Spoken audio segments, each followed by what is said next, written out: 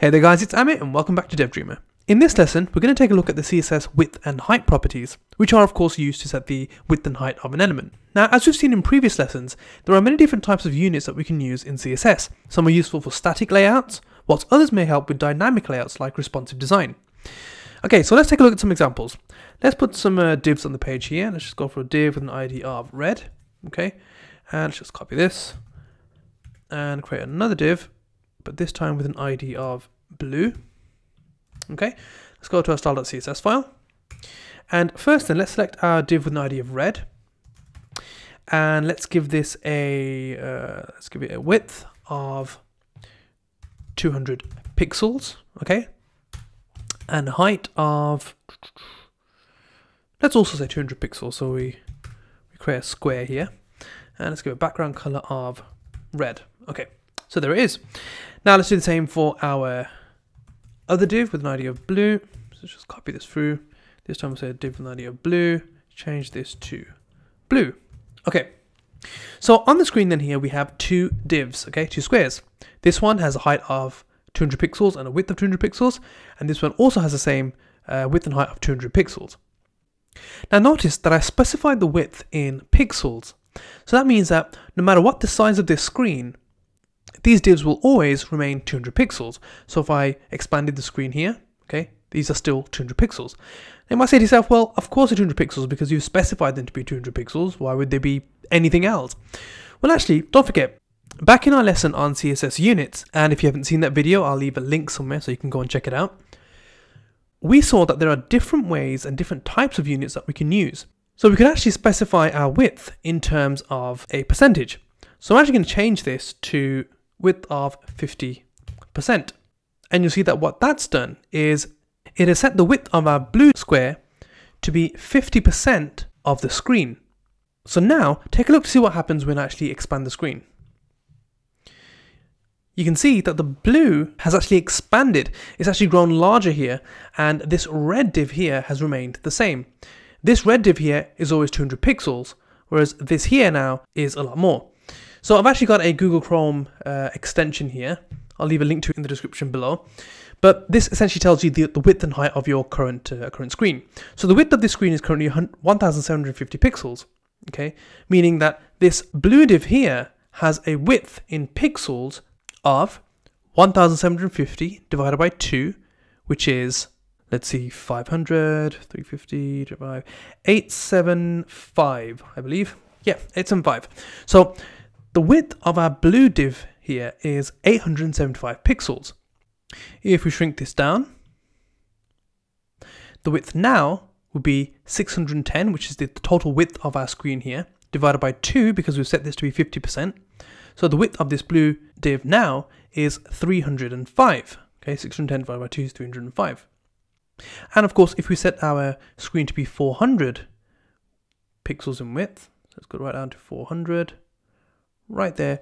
This is now 200 pixels, which is exactly what our red div is as well. So as you can see then, specifying our width in terms of percentages really helps with ensuring that your elements look good on small devices such as tablets or phones. Now, the other thing to mention here is that our width does not affect the padding, border or margin of our element. Okay, so let's take a look at an example of that. First of all then, let's get rid of this blue one here. Okay, and let's give our red div here, let's give it a margin of, I don't know, let's just say 5 pixels all the way around. Let's give it a border of 10 pixels. Sorry, 10 pixels, solid, yeah, black is fine. Okay, and let's give it a padding of, let's go for 20 pixels inside. Okay.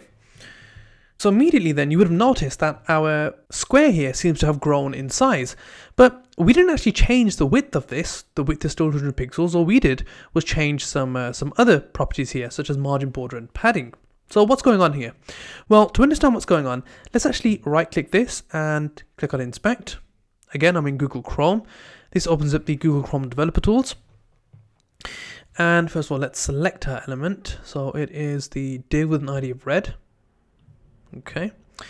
Now the DevTools in Google Chrome come with this really cool feature here that show you the width, padding, border and margin of your element. Okay, so the content of our element is represented by this blue color here. Okay, the padding is represented by this green color here. Border is this one here, and then finally margin is this here.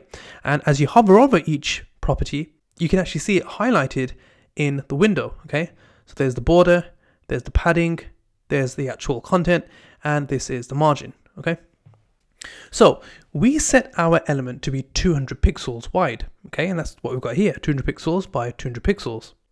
Our padding is 20 pixels all the way around.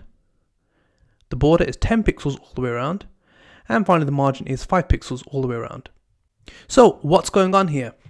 We set the width to 200 pixels, and yet our square, as you can see, is larger than 200 pixels. Well, this is because whatever we specify on the width does not affect the padding, border or margin of the element. So although we've specified a width of 200 pixels, we also specified a padding of 20 pixels, a border of 10 pixels and a margin of 5 pixels. Now the margin doesn't really affect the size of our element, because as you can see, this is simply the spacing outside of our element, but the padding and the border do affect the size of our element.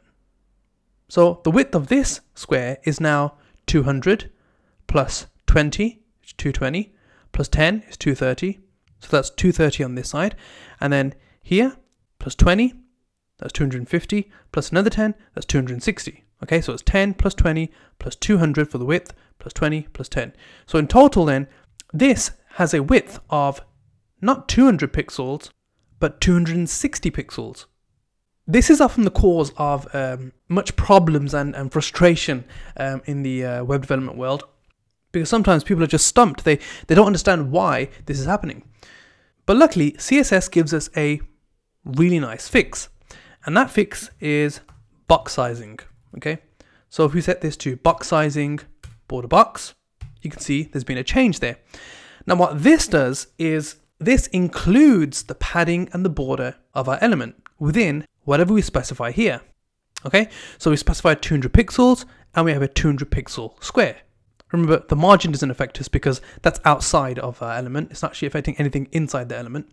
So now that we've added box sizing border box, let's actually right click this and go to the DevTools and let's see what's going on. So once again, let's select our div, which is this one here. Okay, and let's see what we've got here. Okay, so now then, the content has a width of 140 pixels because it's taken into account that we want the total width of this to be 200 pixels, which is what we specified here.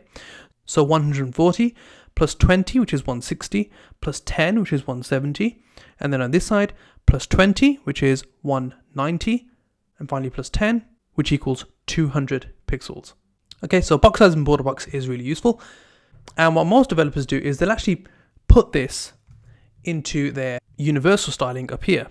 So they'll say for all the elements, they want to specify what the width is. Okay. So there you have it, guys. That's all about the width and height properties in CSS. You also got some bonuses in there as well with the box sizing border box. But for now, get practicing with this. Go ahead and create your own colored squares and play around with different pixels and different units as well, such as percentages or even centimeters. Please like and subscribe, and I'll see you back here on the next one.